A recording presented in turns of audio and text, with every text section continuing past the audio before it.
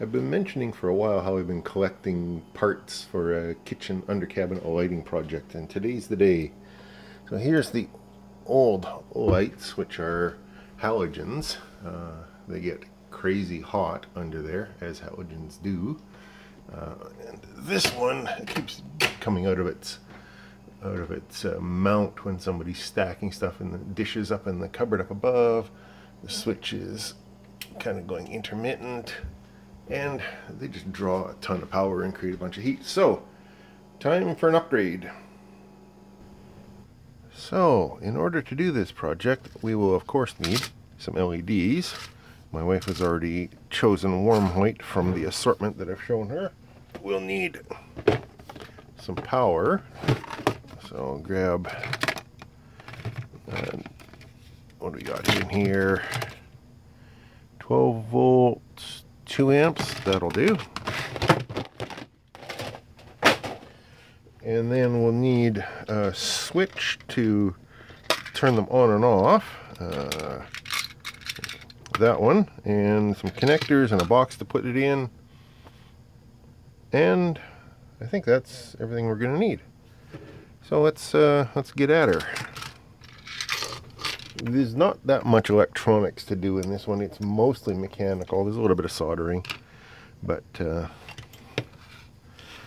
just flow through this. I'm going to put the switch in the lid of this box. And I'll just find the middle by pointing the diagonals. To score it, I'm just using the back of the knife just because it makes a nice spot. I'll drill that out.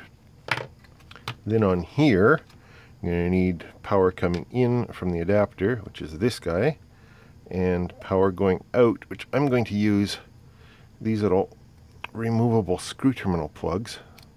They're easier when they're not attached. These are designed for going onto a circuit board, but I'm not going to bother using one. And of course I only need 2 circuits, so I'm just going to use 2 of these 3 and leave the third one for nothing in particular.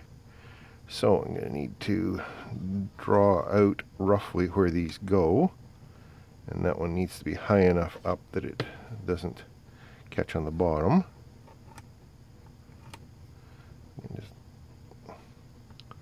mark it out approximately. These are going to be hidden under the cupboard, so if it's not beautiful, it's not a big hairy deal. And then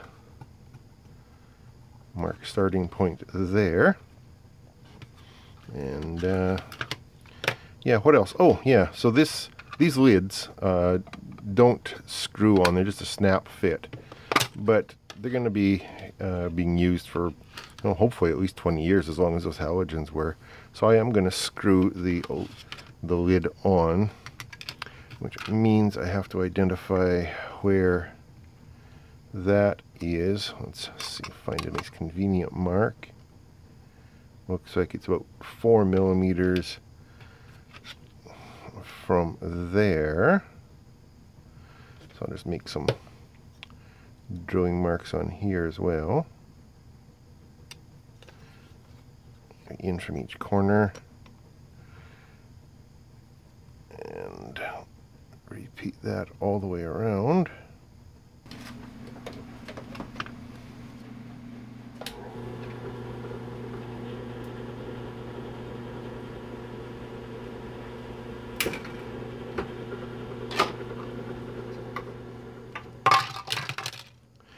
Alright, a little bit of cleanup of burrs and stuff around the holes. Yeah, the switch fits through there nicely.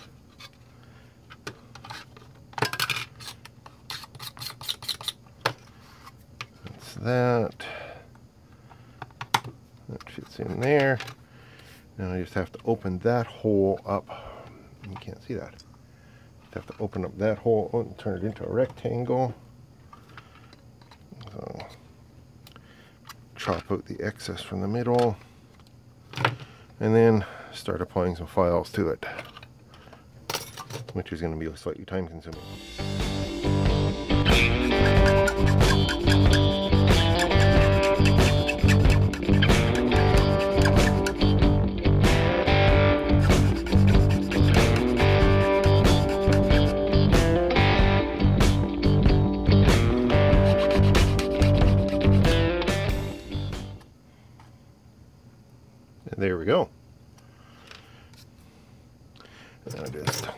clean up the rough bits on the edge a little bit, and on the middle and the inside.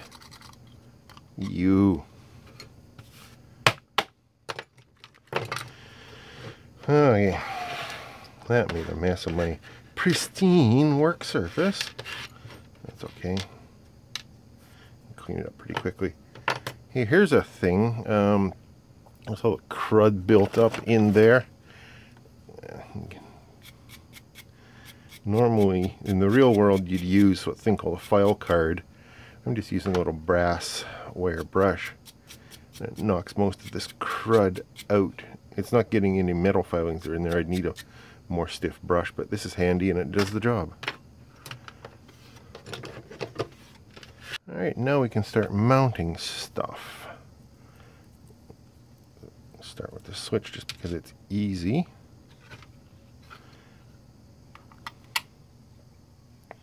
Oh, actually, I want to flip that one around. That little tab is for locking into a hole if you want to put a hole in there to keep it from spinning. I don't care that much. And I don't think I need the extra washer on the back as a spacer. I'll just lock it down here. Now then you notice the scratches are visible on there from when I was marking it. I'm not entirely concerned. This is going to be underneath the cabinet where nobody is going to see it unless you're literally lying down on the counter. And if you're in that condition, I'm going to assume you're too drunk to care. Hey, that's that. Now this guy doesn't really have an orientation. I'm going to put it that way to make it easier to solder the wires on.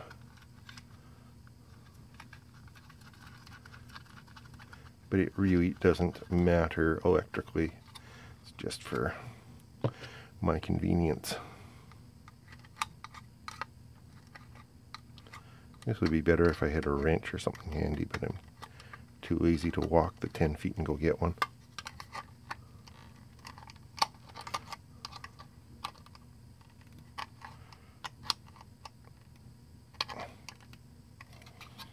Okay. Soldering time. I'm going to use some of this wire, mostly because I have it. Take a piece about that long. This wire is the 3-wire stuff that I bought to use with servos and sensors and things, but it's just convenient and handy as a source of stranded wire. While I'm stripping that down, let's get this guy warming up and get a little bit of water on there.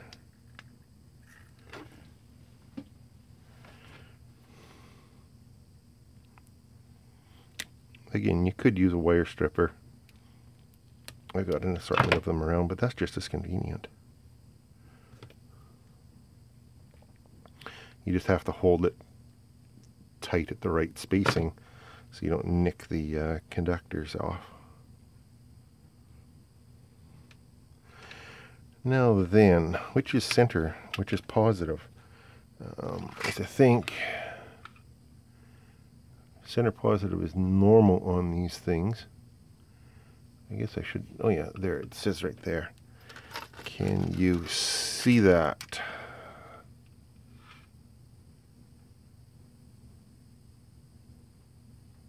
There you go, center positive. Okay, so which one is, I think the shorter one that goes to the center, but I want to check because, so this is actually on the outside. Yeah, that's the negative. And there's the center pin positive. Okay, so the short one is the positive. Just by convention, I'm going to make that the red wire because it makes me happy.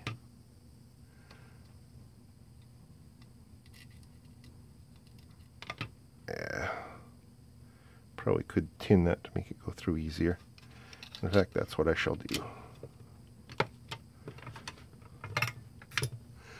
Solder, solder.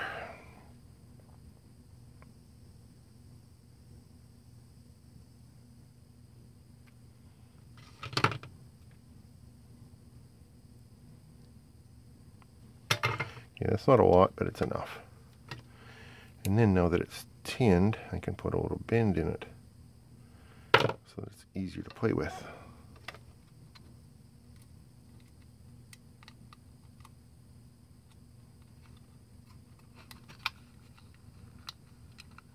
Get in. I'm going to turn that bend into an actual hook so that it holds when I put it through there. I'm going to do the negative first because it seems to be easier. Zoom down on this a little bit here. I mean, it's just soldering. It's nothing that exciting to see, but I was wondering if I'd need to put a heavier tip on for heating up these lugs. It seems to have flowed nicely, so I don't have to worry about it.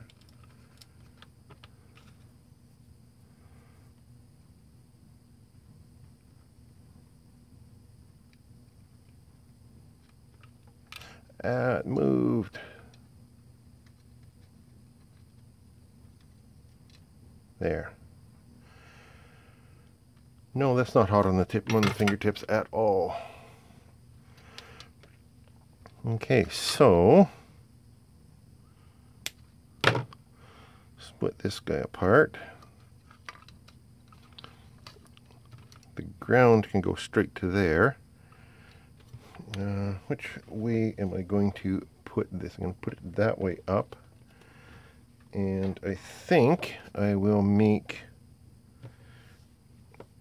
the positive this side here. So I'll go ahead and strip that guy and give him a bit of a tin again. I keep going out of shot. Sorry about that.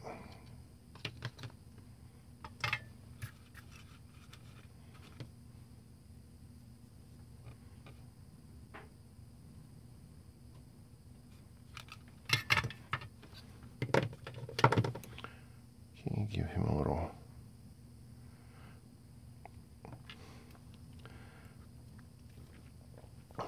bend and just crimp him onto there to hold him mechanically so I can throw some heat at it.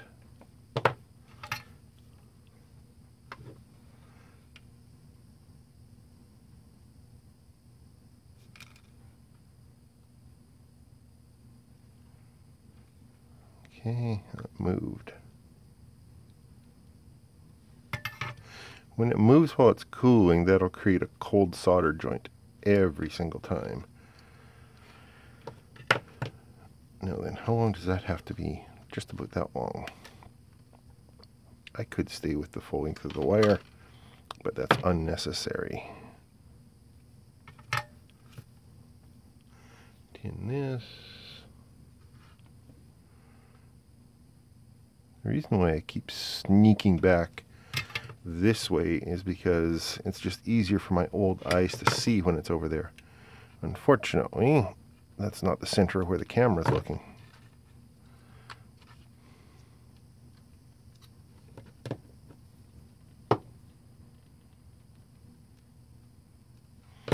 While I am mostly doing this project for my wife, I am also doing it for you guys somewhat too.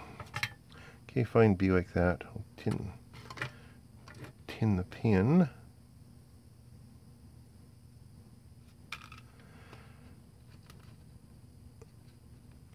Put that onto there. There we go. Now then, that's going to go through like that. And snip that in the middle. And solder the switch on. And this one, it's actually double pull, single throw double pull. So if I use the center pin in one of the two ends, then one direction is going to be off, one direction is going to be on. And it's not crucial to my application because it's not labeled. I can flip the switch or flip the lid around if I decide that I want it to go the other direction.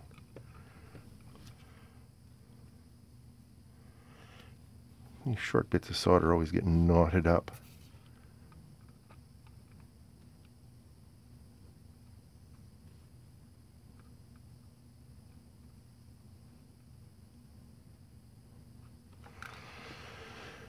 That didn't work very well. Get in there, you. There. Okay, that's not going anywhere. Now then, I just have to mount that in there, and for that I'm going to use a whole bunch of hot melt glue from the back side here.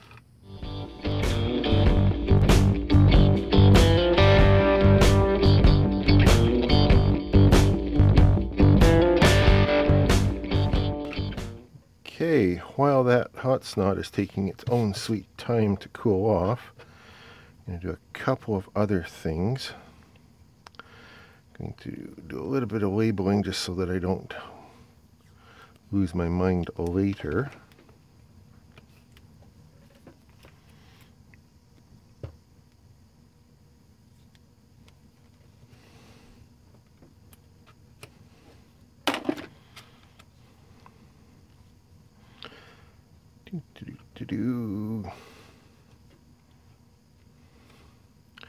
That goes in like that.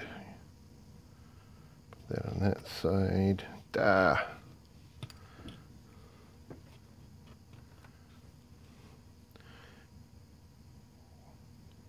Green for ground. Red for hot. Yes, I know negative, it's not really grounded. Whatever, go with it here. And then I'll do the same thing on there. And this is a keyed thing. It can only go in one. Oh, that's hot. It can only go in one way up. But still, at a glance, there it is. I know what I'm doing. I guess the first thing I need to do up here is get the old ones out. These are just powered off an AC transformer, 12 volts AC, 2.9 amps. Wow, 35 VA, 45 watts. No wonder they got hot. Now that that's out of there, and I'm not likely to need these again, I can just yank on here a little bit.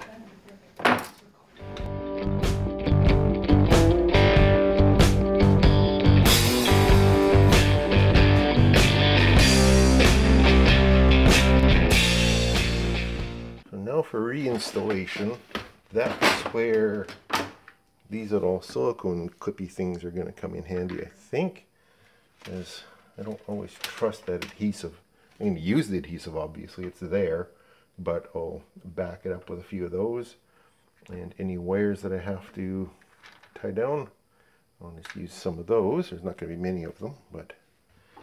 Okay, so underneath here, I'm just going to tuck that up close to the front so that nobody gets glared in their eyes. But there are these little pieces here, and I think I'm just going to wrap that around as tight as I can, and then carry on so I can just have one continuous strip. That's the plan anyway, and we'll see how it goes.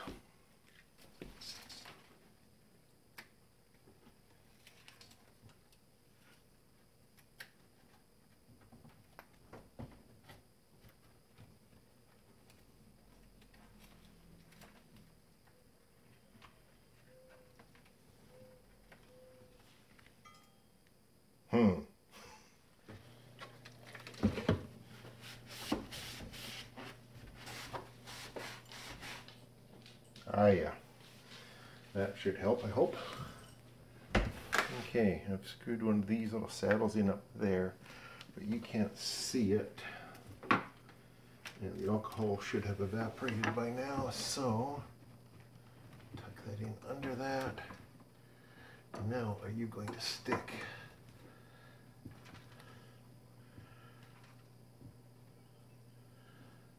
Oh, so far it's sticking.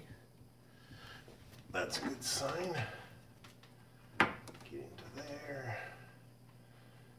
and there. This is going to be awkward. Okay, I've got the strip mounted most of the way around. Why is that so out of focus? It's a little awkward going around the corners.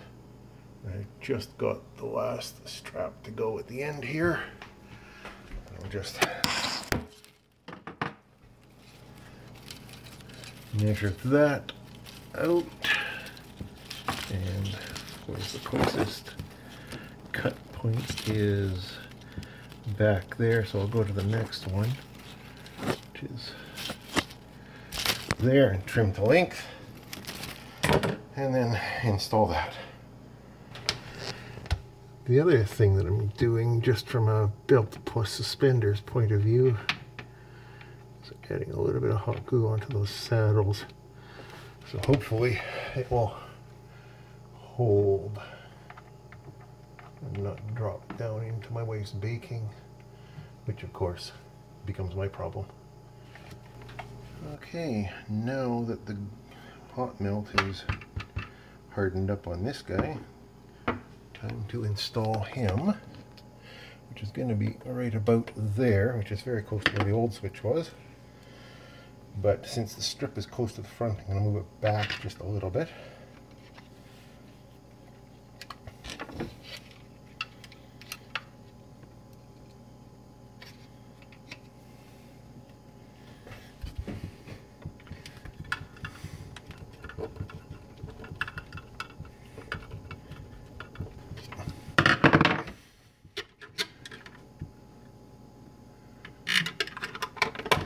Snap the lid in and screw them down. And the last step is to find a place to solder on the power wires onto the LED strip. And that looks like a good place right there. Since I didn't want to bring my entire shop up here, I figured I'd use the USB soldering iron. Just plug into a power bank, let him warm up. Use a dampened paper towel instead of a sponge. I'll quickly strip this back. And just for those of you who are going to tell me to get a wire stripper instead of using my cutters, I've got one.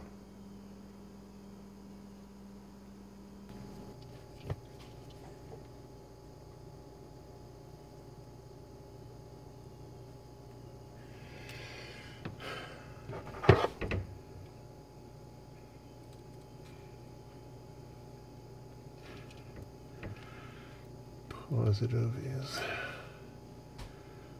that one.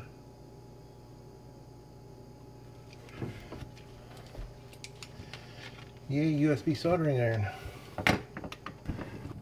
Okay, now we'll plug that guy in. Plug the power pack into there.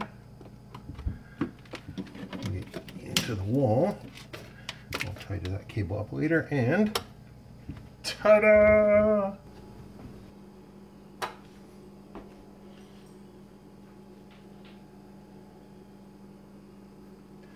Very nice. Nice even illumination. I don't have the 3 hot spots that there were with the halogens, and they're not just hot anyway because they're nice cool LEDs. Cool white specifically. There we go. I think that's a well done project, or at least by my standards anyway, and I guess we'll see if it meets with approval. Thanks for watching. If you have anything to say, comments down below. I will talk to you later.